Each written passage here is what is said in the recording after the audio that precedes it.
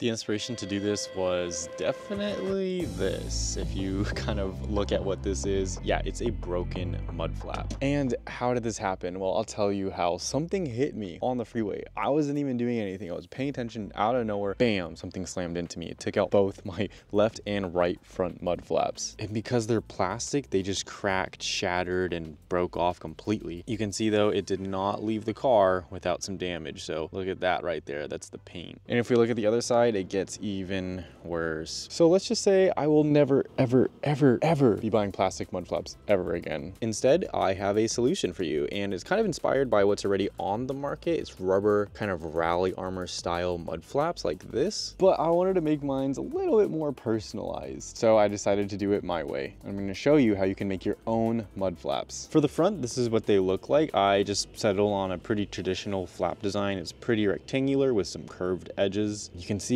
it works really well. These ones right here are kind of high above the ground right here, and you can see most of the debris is catching. It's on the bottom portion. So I wanted to make sure mine was barely above the ground, and you can see how much dirt and debris it's catching right there. That's all dirt that's hitting the flap and not hitting your undercarriage. And I have the whole kind of white theme going on with the Tesla, so that's why I decided to go white, even though the front is extremely dirty. This is pretty much what the front one looks like. This is all it is. And you're going to be using the 2 OEM holes when you put this right here. So you don't have to make any additional holes, no additional drilling, anything, no modifications. It's pretty clip and protect. Once I get this removed, this is going to be the only thing on this side, just a rubber mud flap protecting the whole undercarriage. But I wanted to do something a little bit more exciting for the back. And oh man, guys, this is what the back looks like. I think it's pretty good. I call this the egotistical mud flap. So you can kind of write anything in it that you want. I obviously chose the Tesla FPV because Tesla FPV, and it worked pretty hard on this design. This is actually for the right side of the car, so we got to come over here. I'll explain why it's strapped down if you're interested in a second. But what's awesome about this is that it also is going to use the OEM hole, the one right here, and that's going to help secure it down. So you use that, and this back part right here is to attach to the bolt. You see that bolt hole right there underneath there? Yeah, so when it goes in, it's going to slide right over it, and the bolt is going to go over the actual mud flap, so it's held in really well. And I think this just looks sick. It looks so beefy, so meaty. Definitely protection for the Tesla. Now, why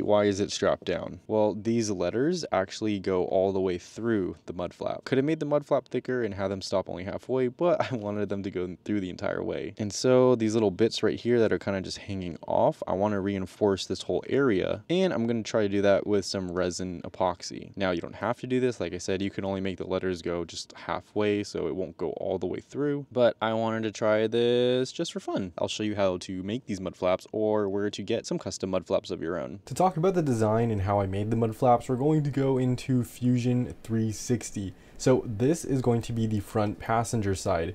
You can see this is what it looks like, and this is actually the version 2. So it's not the one that I showed you earlier, the video on the car. The only difference with this one is that it has these little bevels on the inside. I think they're called bevels. You can see the difference, like they go in. And this is so that the material right here, it's thinner, and that way you can use the OEM clips that come with the Tesla to clip it in. Otherwise, you would have to get some aftermarket ones. It wouldn't fit all the way perfectly. Yeah, this is better design. This is the only update I made to the version 2 of the front mud flaps. So this would be the front passenger side, and then this would be the front driver side. But the fun part is in the rear. So let's look at the rear now. If you look at the rear, this is the driver side. So this is the one we were looking at earlier, but the version 2 of it. You can see it has that part right here that I was talking about a second ago, where you can use the OEM clips and you won't struggle putting them in because the material is less there. Still has that same design. All the dimensions are pretty much the same. The difference is on the back. I've changed it so it's indented and it doesn't go all the way through. This will be better. One, you don't have to deal with the resin, and two, I mean, you're not really going to see it from the front because it's just going to get all caked up with dirt and everything unless you continuously clean it. Another improvement I made is this part right here. So this is the part where the bolt goes through. You can see now it's like hooked around here, so it's all one piece, and the material is not as thick as it was previously. It doesn't need to be that thick after printing out the first kind of test one, and that's just because I realized it's strong enough. TPU is really good. That's what I'm going to be using to print these. So I'm going to go ahead and print the new rear ones, the version 2s. I'm still going to rock the version 1s of the front because I already have those printed out. The only difference was this part right here. So I will now print these out and we'll go back to the Tesla. Oh yeah, and I just realized I didn't update this design yet. So let's close that and reopen it. But the rear passenger side should look the same as the rear left.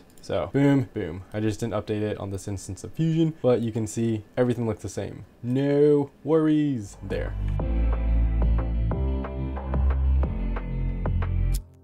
Okay guys, so first print done. It's so thin that it really wasn't able to print out this hole very well. This might have to be a little bit thicker, at least at the base area, but this looks totally fine. The speckles are here as well, and that's because it's so thin and I only use like 30% or 40% infill. So if you're going to make it this thin, it needs to be 100% infill, or I'd probably use a better quality printer. Anyways, I'm going to use this as a prototype. We'll test this out. I'm going to put it on the car and we'll see how it looks. All right guys, so from the front, you can't really see the mud flaps too much. They don't extend that much until you get kind of to where the side is. So if we're on the side right here, you can pretty well see them. So you have this one up here. This one looks pretty cool. Then we go to the one back here, which has this kind of angular design. Let me know in the comments below if you like this angular design or if you like how the front is done where it's more flat, because this angular design, it can go up to the front one as well. It's not limited to this back one right here. Tell me which one you think is best. So the pin did fit in nicely. I'm not gonna make any modifications to this. Just make sure you print it with support. And regarding the bolt right here, you can see that it's not completely flush. So I'm gonna raise it up a little bit just to make it more flush. And I'm totally gonna make it just a bit thicker as well. I seriously love how this turned out. This looks so good in my opinion. I just love the little details. I love them so much.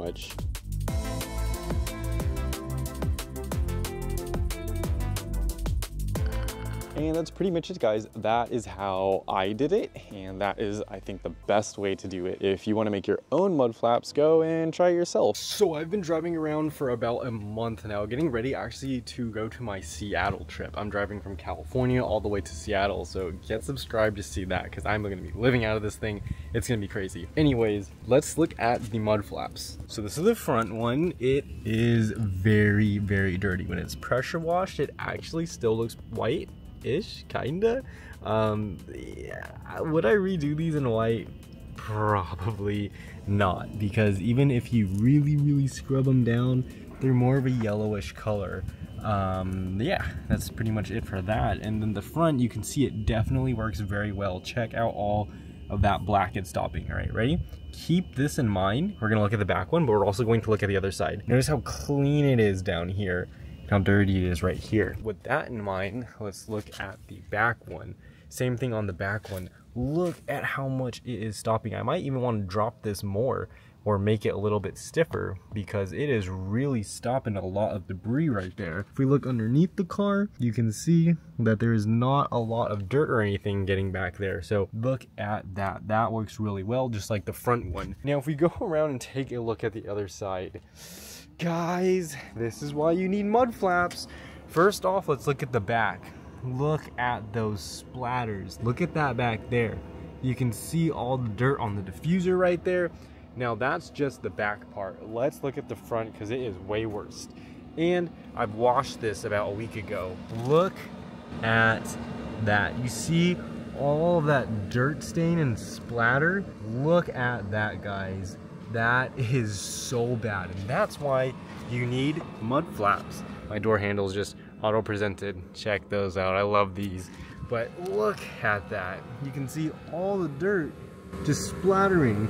Like I said, that's why you need mud flaps. So that's the difference. Now you know that these are super handy, super useful. Now this is easy for me because I have a 3D printer and I have the design in my head. If you're not sure about your design, or if you don't have a 3D printer, that shouldn't stop you. Let's go ahead and make it together. Send me an email, an Instagram DM, or put in the comments below your design, what you want, and we can make it happen together. I love my mud flaps. They're one of one, fully custom. They look so good, and they actually function. They protect the car. So if you want your own, check out the file in the description below. If you have your own 3D printer, you could print out out. Or if you would like me to make it for you, make sure to send me an email or a comment or even an Instagram DM. We can make it happen. All right, guys, that's pretty much it. And I hope you have a great rest of your day.